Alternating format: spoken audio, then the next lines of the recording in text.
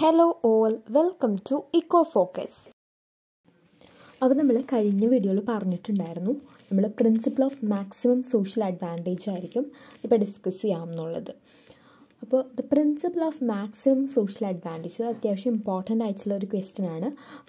ഒരു എക്സാമിനേഷൻ പെർസ്പെക്റ്റീവിൽ നമുക്ക് ഒരു 6 മാർക്കിനോ അല്ലെങ്കിൽ ഒരു ഈവൻ SE ക്വസ്റ്റ്യൻ ആയിട്ടോ എക്സ്പെക്റ്റ് ചെയ്യാവുന്ന ക്വസ്റ്റ്യൻ ആണ്. The principle of maximum social advantage deals with fixing the level of financial operations of government so as to maximize the economic welfare of the society as a whole. ഒരു സൊസൈറ്റിയുടെ economic welfare നമുക്ക് maximise ചെയ്യണം. So ഗവൺമെൻറ്റിനാണ് അതിലൊരു പ്രധാനപ്പെട്ട റോളുള്ളത്. അതായത് ഗവൺമെൻറ്റിൻ്റെ ഒത്തിരി financial operations ഉണ്ട്. അപ്പോൾ ഇതിന് നമുക്കൊന്ന് ഫിക്സ് ചെയ്യണം. അപ്പോൾ അതുവഴി എന്താണ്, നമുക്ക് ഒരു ഇക്കോണമിക്ക് മാക്സിമം ഇക്കണോമിക് വെൽഫെയർ ഉണ്ടാവണം. ഇതാണ് principle of maximum social advantage പറയുന്നത്. അപ്പോൾ എന്താണ് ഈ ഗവൺമെൻറ്റിൻ്റെ ഫിനാൻഷ്യൽ ഓപ്പറേഷൻ എന്ന് പറയുന്നത്? ഗവൺമെൻറ്റിൻ്റെ ഫിനാൻഷ്യൽ ഓപ്പറേഷൻ എന്ന് പറഞ്ഞു കഴിഞ്ഞാൽ that is public revenue and public expenditure. ഇതാണ് ഗവൺമെൻറ്റിനെ സംബന്ധിച്ചിടത്തോളം ഗവൺമെൻറ്റിൻ്റെ പ്രധാനപ്പെട്ട ഫിനാൻഷ്യൽ ഓപ്പറേഷൻ എന്ന് പറയുന്നത്. അപ്പോൾ ഈ രണ്ട് ഫിനാൻഷ്യൽ ഓപ്പറേഷൻസും എന്തായിരിക്കണം? ഇത് രണ്ടും ആയിരിക്കണം the fundamental principle which results in the maximum social benefit. Maximum social ബെനിഫിറ്റിലേക്ക് നയിക്കുന്ന രണ്ട് പ്രധാനപ്പെട്ട ഓപ്പറേഷൻസ് ആണ് ഈ പറയുന്ന പബ്ലിക് എക്സ്പെൻഡിച്ചറും പബ്ലിക് റവന്യൂ എന്ന് പറയുന്നതും. അപ്പോൾ പ്രൊഫസർ പിഗുവും അതുപോലെ പ്രൊഫസർ ഡാൾട്ടനും ഇവർ രണ്ടുപേരും എന്താണ് പ്രോമിനൻ്റ് ഇക്കണോമിസ്റ്റ്സ് ആണ്. അപ്പോൾ ഇവരാണ് ഈ ഒരു തിയറി മുന്നോട്ട് കൊണ്ടുവന്നത്. അപ്പോൾ ഈ തിയറീനെ പല ഇക്കണോമിസ്റ്റുകൾ പല പേരിലാണ് വിളിക്കുന്നത്. അപ്പോൾ പ്രൊഫസർ ഡാൾട്ടൺ ഇതിനെ പറഞ്ഞത് principle of maximum social advantage എന്നാണ്. അതേസമയം പ്രൊഫസർ പിഗു ഈ ഒരു തിയറിയെ പറഞ്ഞത് principle of maximum aggregate welfare എന്നാണ്. അതുപോലെ മറ്റ് ഇക്കണോമിസ്റ്റുകൾ നെറ്റ് അഡ്വാൻറ്റേജ് തിയറി എന്നൊക്കെ പറഞ്ഞിട്ടുണ്ടായിരുന്നു. അപ്പോൾ വാട്ട് എവർ ഇറ്റ് ഈസ്, ഈ ഒരു തിയറി പറയുന്നത് ഒരു ഗവൺമെൻറ്റിനെ സംബന്ധിച്ച് അതിൻ്റെ പോളിസികൾ എപ്പോഴും എന്ത് ചെയ്യണം, ഇക്കണോമിക് വെൽഫെയർ മാക്സിമൈസ് ചെയ്യണം. അതാണ് ഈ ഒരു തിയറിയിൽ പറയുന്നത്. അപ്പോൾ നമുക്കറിയാം, ഒരു ഗവൺമെൻറ്റിനെ സംബന്ധിച്ച് ഗവൺമെൻറ്റിൻ്റെ റവന്യൂ എന്ന് പറയുന്നത് ടാക്സഡ് റവന്യൂ ഉണ്ട്, നോൺ ടാക്സ് റവന്യൂ ഉണ്ട്. ടാക്സ് റവന്യൂ ഉണ്ട്, നോൺ ടാക്സ് റവന്യൂ ഉണ്ട്. ടാക്സ് റവന്യൂ തന്നെ ഒരുപാട് ടാക്സുകൾ വരുന്നുണ്ട്. അതുപോലെ തന്നെ നോൺ ടാക്സ് റവന്യൂലായാലും പലതരത്തിൽ റവന്യൂ കിട്ടുന്നുണ്ട്. എങ്കിൽ പോലും മേജർ സോഴ്സ് ഓഫ് റവന്യൂ എന്ന് പറയുന്നത് എപ്പോഴും ടാക്സ് തന്നെയാണ്. അപ്പോൾ ഒരു ഗവൺമെൻറ് അല്ലെങ്കിൽ ഒരു സ്റ്റേറ്റ് ടാക്സ് ഇമ്പോസ് ചെയ്യുമ്പോൾ അവിടെ ഒരു ഡിസ്യൂട്ടിലിറ്റി ഉണ്ടാവുന്നുണ്ട് അല്ലേ. ഇനി മറ്റു സൈഡിൽ നോക്കുമ്പോൾ ഈ റവന്യൂ എന്തിനാണ്, അല്ലെങ്കിൽ ഈ ടാക്സ് ഒക്കെ എന്തിനാണ് ഗവൺമെൻറ് കളക്ട് ചെയ്യുന്നത്? For public expenditure. തിരിച്ചത് പബ്ലിക് എക്സ്പെൻഡിച്ചർ ആയിട്ട് തന്നെയാണ്. അതായത് അവിടെ എന്താണ് അപ്പോൾ ഉണ്ടാവുന്നത്, ഒരു യൂട്ടിലിറ്റി ഉണ്ടാവുന്നുണ്ട്. അപ്പോൾ ടാക്സ് കളക്ട് ചെയ്യുമ്പോൾ ഒരു ഡിസ്യൂട്ടിലിറ്റിയും അതുപോലെ തന്നെ ഗവൺമെൻറ് എക്സ്പെൻഡിച്ചർ നടത്തുമ്പോൾ അല്ലെങ്കിൽ ഗവൺമെൻറ് സ്പെൻഡ് ചെയ്യുമ്പോൾ അവിടെ ഒരു യൂട്ടിലിറ്റിയുമാണ് ഉണ്ടാവുന്നത്. പക്ഷേ ഒരു ഇക്കോണമിയിലുള്ള എല്ലാ ആളുകളുടെയും വെൽഫെയർ നമുക്ക് മാക്സിമൈസ് ചെയ്യാമെന്ന് പറഞ്ഞു കഴിഞ്ഞിട്ടുണ്ടെങ്കിൽ ഇറ്റ് ഈസ് നോട്ട് പോസിബിൾ അല്ലേ. അപ്പോൾ ഒബ്വിയസ്ലി കുറച്ച് ആളുകളുടെ വെൽഫെയർ നമ്മൾ എന്ത് ചെയ്യാണ്, മാക്സിമൈസ് ചെയ്യുമ്പോൾ കുറച്ച് പേരുടെ വെൽഫെയറിന് എന്ത് പറ്റുന്നുണ്ട്, കോട്ടം സംഭവിക്കുന്നുണ്ട്. അപ്പോൾ if the welfare of the majority people, അതായത് ഭൂരിഭാഗം ആളുകളുടെയും വെൽഫെയർ ഇൻക്രീസ് ചെയ്യണമെങ്കിൽ സ്വാഭാവികമായിട്ട് അവിടുത്തെ net welfare of the society എന്ന് പറയുന്നത് ഗ്രേറ്റർ ആയിരിക്കും. അപ്പോൾ സ്റ്റേറ്റ് ടാക്സേഷൻ ഇൻക്രീസ് ചെയ്യുകയും അതുപോലെ തന്നെ അതിൻ്റെ എക്സ്പെൻഡിച്ചർ ആക്ടിവിറ്റീസ് ഇൻക്രീസ് ചെയ്യുമ്പോൾ എന്താണ്, ഒരു സോഷ്യൽ ബെനിഫിറ്റ് ഉണ്ടാകുന്നുണ്ട്. സോഷ്യൽ ബെനിഫിറ്റ് എന്തുകൊണ്ടാണ് ഉണ്ടാവുന്നത്? എക്സ്പെൻഡിച്ചർ ആക്ടിവിറ്റീസ് ഇൻക്രീസ് ചെയ്യുന്നു. അപ്പോൾ സ്വാഭാവികമായിട്ട് ഒരു സോഷ്യൽ ബെനിഫിറ്റ് ഉണ്ടാവുന്നുണ്ട്.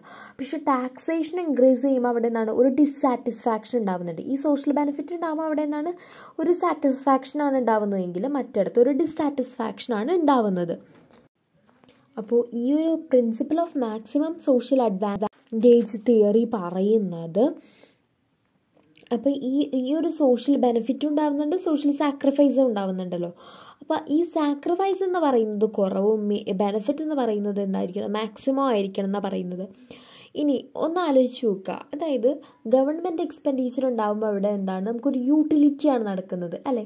പക്ഷേ യൂട്ടിലിറ്റി എപ്പോഴും ഡിമിനിഷിങ് ആയിരിക്കും. അതായത് ഗവൺമെൻറ് സ്പെൻഡ് ചെയ്യുമ്പോൾ ഫസ്റ്റ് സ്പെൻഡ് ചെയ്യുമ്പോൾ നമുക്ക് കിട്ടുന്ന യൂട്ടിലിറ്റിയും വീണ്ടും ഗവൺമെൻറ് അതിൻ്റെ മേലെ സ്പെൻഡ് ചെയ്യുമ്പോൾ നമുക്ക് കിട്ടുന്ന യൂട്ടിലിറ്റിയും, ഇങ്ങനെ യൂട്ടിലിറ്റി എന്ത് ചെയ്തു വരും, കുറഞ്ഞു വരും. അതേസമയം നമുക്ക് ടാക്സ് കൂട്ടുമ്പോൾ എങ്ങനെ തോന്നുക, നമുക്ക് ആ ബേർഡൻ കുറയോ, ഒരിക്കലും ഇല്ല. നമുക്ക് ഫസ്റ്റ് 10% ആയിരുന്നു ടാക്സ്, അത് കഴിഞ്ഞ് നമ്മുടെ ടാക്സ് വീണ്ടും കൂട്ടി ഒരു 20% ആക്കുന്നു എന്ന് പറയുമ്പോൾ നമുക്കൊരിക്കലും എന്താണ്, അവിടെ നമുക്കൊരു ബേർഡൻ കുറയല്ല, പക്ഷെ കൂടുകയാണ് ചെയ്യുന്നത് അല്ലേ. അപ്പോൾ ഈ നമുക്ക് എവിടെയാണ് മാക്സിമം ബെനിഫിറ്റ് ഉണ്ട് എന്ന് പറയാനാവുക, when there is A balance അല്ലേ.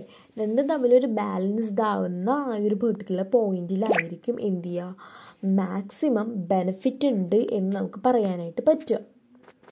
അപ്പോൾ ഈ ഒരു തിയറി പഠിക്കുമ്പോൾ എന്തായാലും പഠിച്ചിരിക്കേണ്ട 2 കോൺസെപ്റ്റുകളാണ് മാർജിനൽ സോഷ്യൽ ബെനിഫിറ്റും അതുപോലെ തന്നെ മാർജിനൽ സോഷ്യൽ കോസ്റ്റ് അല്ലെങ്കിൽ മാർജിനൽ സാക്രിഫൈസ് എന്ന് പറയുന്നത്. അപ്പോൾ മാർജിനൽ സോഷ്യൽ ബെനിഫിറ്റ് എന്താണെന്ന് നമുക്ക് ഫസ്റ്റ് നോക്കാം. The benefit conferred on the society by an additional unit of public expenditure. ഒരു additional unit of public expenditure ഉണ്ടാവുമ്പോൾ അതിൽ നിന്ന് ലഭിക്കുന്ന ബെനിഫിറ്റ്, സൊസൈറ്റിക്ക് ലഭിക്കുന്ന ബെനിഫിറ്റ്, ഇനിയാണ് നമ്മൾ മാർജിനൽ സോഷ്യൽ ബെനിഫിറ്റ് എന്ന് പറയുന്നത്. അപ്പം ഈ മാർജിനൽ സോഷ്യൽ ബെനിഫിറ്റ് ഓരോ additional unit of public expenditure government ഇതാക്കുമ്പോഴും എന്താ വരിക, കുറയുകയാണ് ചെയ്യുക അല്ലേ. എപ്പോഴും നമ്മുടെ യൂട്ടിലിറ്റി നമുക്കറിയാം, നമ്മൾ ഡിമിനിഷിങ് മാർജിനൽ യൂട്ടിലിറ്റി മൈക്രോയിൽ പഠിച്ചിട്ടുള്ളവരാണ്. അപ്പം നമുക്കറിയാം എന്താണ്, നമ്മുടെ യൂട്ടിലിറ്റി എപ്പോഴും ഡിമിനിഷിങ് ആയിരിക്കും അല്ലേ.